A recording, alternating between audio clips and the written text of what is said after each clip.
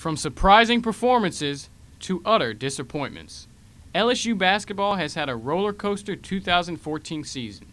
It's been a grind throughout this whole season, and to win our last game of the season is going to be big for us, just mainly because, you know, what we've endured throughout the season, the ups and downs, the roller coaster.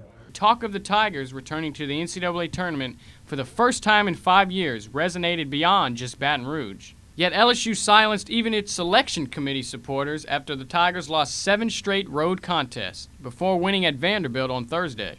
And as LSU wraps up its regular season at home on Saturday, the Tigers claim they still aren't looking ahead to the postseason.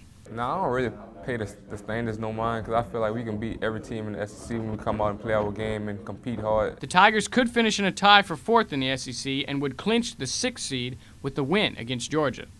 Because the Tigers are 4th among the remaining SEC bubble teams in the RPI rankings behind Arkansas, Tennessee, and Missouri, winning their conference tournament in Atlanta, Georgia is the only way an NCAA tournament bid would be certain.